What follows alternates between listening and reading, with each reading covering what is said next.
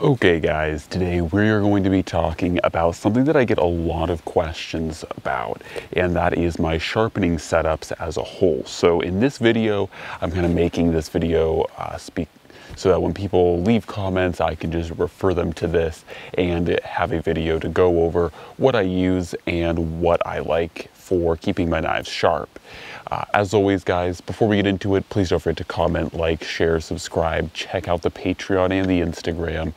The support means a ton.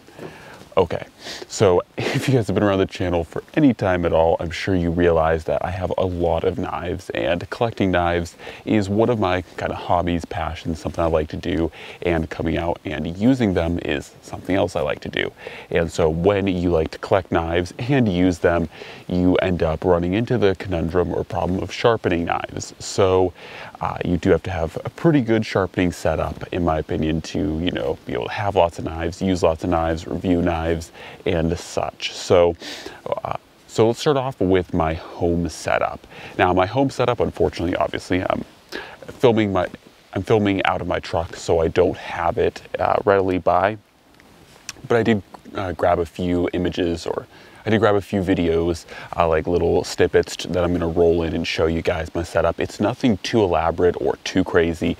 Essentially, all it is the Wicked Edge Pro, and and I got the one with the quartz base, and I just wanted that nice heavy base for it so that it's not trying to wobble around, and I didn't really have any good place to mount the Wicked Edge itself, so I just wanted to get a base stone for it so that it would just sit there and, you know, have a good base wherever it ends up going. But anyways, so right now it's just sitting on my desk, and yeah, it's just the Wicked Edge Pro, and I have, I think, 4 stones for it. I'm probably going to get the 1500 grit stone for it as well, but right now I have everywhere from 100 to 1000 grit, and then of course the leather strop, kind of not stones but leather strops for it as well, as you guys can see in the video. So I have, you know, the general good stones for reprofiling edges and keeping edges sharp when they go dull, or restoring edges when they go dull. So once again, not the most elaborate setup, and I'm also not the greatest with the Wicked Edge. I do need to use it a little bit more, but I am getting better with it, and I've actually done some pretty cool, like regrinding or taking knives down in angles. So, you know, a knife that might have like a 25-degree angle, taking it down to like a 16-degree angle. I was able to do that very effectively with the Wicked Edge, and that's one of the primary reasons I do like the Wicked Edge, is it is very good at reprofiling edges and making them thinner or thicker if that's your preference, and, you know, just shaping blades the way you need to. The other thing that I really do like about the Wicked Edge, and the reason that I was drawn to it, was that it is very fast. Once you get used to it, it does take a little bit of time because it is so unusual, because you have 2 sharpening stones, 1 for each side. So it does take a little bit of practice to get good at sharpening fast with it, but once you get yourself dialed in, honed in, it is actually very, very fast, and you can, if you're not careful, remove a lot of material very quickly, which is a pro and a con at the same time. You don't want to just, you know, destroy a knife edge, but at the same time, like I said, if you are trying to regrind something or reprofile an edge, especially if it's like a damaged edge, it is very nice to be able to do it quickly. So the Wicked Edge is pretty cool. They are unfortunately quite expensive, so, you know, it might not be the most applicable system for everyone, but once again, you guys asked, so I'm sharing what my sharpening setup is. And so yeah, that is my at-home system, is just a Wicked Edge Pro, and I definitely like it. I would recommend it if you are in the market for a serious professional sharpening system, and once again, if you're similar to me and you have, you know, a couple dozen blades, you know, that you do use on a regular basis that you like to keep sharpened, and or if you have a lot of expensive knives that you use, because that's the other kind of driving force to why I got a more expensive sharpener, was, you know, when you buy $400, $500, $600 blades and you use those blades, you know, it's nice to not just have some cheap sharpener that's, you know, like $20 and going to ruin your $600 knife. It's nice to have a professional sharpener that is going to match that factory edge. So those are some reasons why you might want to consider having a professional sharpening system if you have either A, expensive knives, or B, a lot of knives. Like I said, I think the Wicked Edge does well in both regards because it's fast, so I can sharpen a lot of knives, but it's also very precise so that I can put good edges on my blades. Anyways, that is a sharpener at home.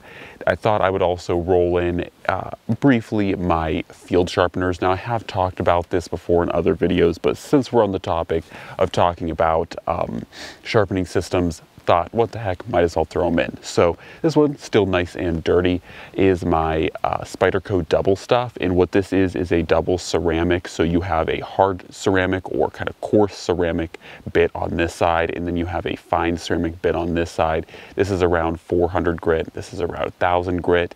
And once again, it is my field sharpener. It's kind of down and dirty. It's not meant to be, you know, give you a mere polished edge. It's not meant to be the best sharpener. But what I like about the Double Stuff is you can use it on a plethora of different tools. You can use it on knives to make them, you know, reasonably field sharp. You can also use this on axes, on hatchets. So it is multi-use. You know, it's very versatile, and that's something that I like, that I don't actually see in a lot of sharpeners, that like field sharpeners out there. So this one has a good amount of versatility. The other thing I like is the fact that this is ceramic. So unlike your diamond coated sharpeners that kind of run out of their sharpening, or they kind of lose their cutting ability as you use them, ceramic is super hard, and that is how it sharpens things. Is it's just such a hard material. It's harder than what you're sharpening. So the nice part about having ceramic sharpening, so the nice thing about having ceramic bits or sharpeners is that they realistically never really go dull. So there are a lot of steel coated or diamond coated steel sharpeners out there as well, things similar to the Falk & Even DC4 or others, you know, where it is a diamond and ceramic. So you do get the fine part of the ceramic, but you still have that diamond side. And I just like having both sides ceramic. It makes it a lot more durable. And once again, for a system that I want to be reasonably carefree with, I really like the fact that it's dual ceramic. Don't have to worry about it really, you know, like getting damaged in any way unless you maybe drop it. You know, it's going to be a pretty tanky system, or it's going to be a very reliable system at that. So that is the Spyderco Double Stuff. I'm not entirely sure Spyderco makes these anymore, but I think they do. If not, I would just look for diamond stones, you know, preferably 2 grits similar to this. This one's just handy because it's 2 of them adhered to each other, and it comes in this nice little leather pouch. Okay, next to the Double Stuff by Spyderco is a pocket strop. Now, I've done a video once again on this as well, and this is an interesting little company. They are a small business, and they make these really nice strops that, as the name implies, they are pocket strops. They're designed to be very carryable, very small, and once again, it is right around the size of my Double Stuff. So aside from the little tail on it, it is basically the same size as my Double Stuff. So usually I will keep these two together, basically like this, and I'll throw them either in a pocket or in a pouch or on my pack, and just have this as my field sharpening setup. So basically I have my 400 grit for rough kind of getting an edge back, or if an edge is damaged, I can kind of repair it, then sharpen it, and then hone it with a strop. So that is my setup. Once again, it's far from perfect, and it is of course like a field setup, so it's kind of coarse, rough around the edges, but it does work reliably for, you know, getting me a good solid edge. And if, you know, I don't have the time for the strop, I can just hit it with 1,000 grit ceramic and be, you know, have a usable edge.